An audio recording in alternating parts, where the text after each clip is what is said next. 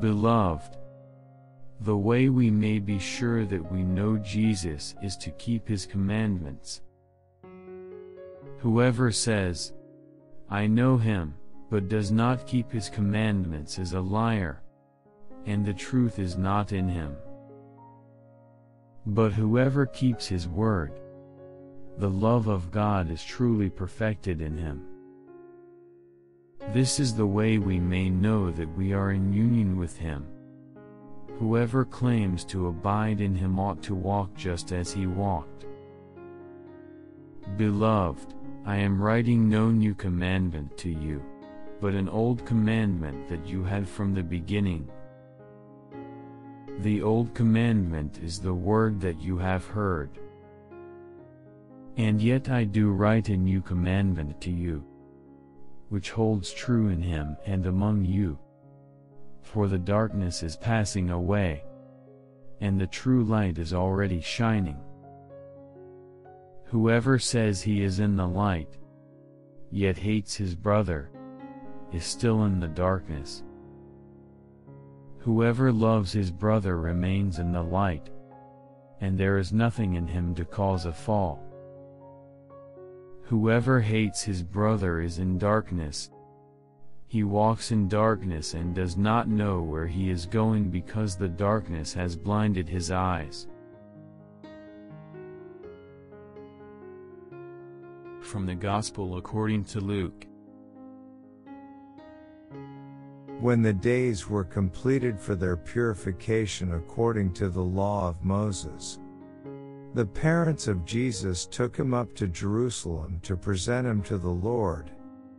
Just as it is written in the law of the Lord, every male that opens the womb shall be consecrated to the Lord, and to offer the sacrifice of a pair of turtle doves or 2 young pigeons, in accordance with the dictate in the law of the Lord. Now there was a man in Jerusalem whose name was Simeon. This man was righteous and devout, awaiting the consolation of Israel, and the Holy Spirit was upon him. It had been revealed to him by the Holy Spirit that he should not see death before he had seen the Christ of the Lord. He came in the Spirit into the temple, and when the parents brought in the child Jesus to perform the custom of the law in regard to him, he took him into his arms and blessed God, saying, "Lord, now let your servant go in peace. Your word has been fulfilled. My own eyes have seen the salvation which you prepared in the sight of every people, a light to reveal you to the nations and the glory of your people Israel." The child's father and mother were amazed at what was said about him. And Simeon blessed them and said to Mary his mother, "Behold, this child is destined for the fall and rise of many in Israel, and to be a sign that will be contradicted, and you yourself a sword will pierce, so that the thoughts of many hearts may be revealed." Let's listen to Pope Francis' commentary.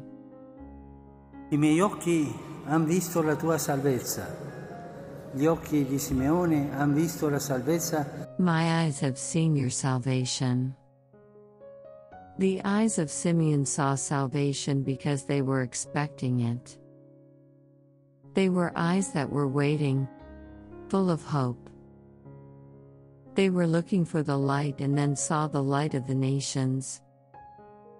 They were aged eyes, but burning with hope.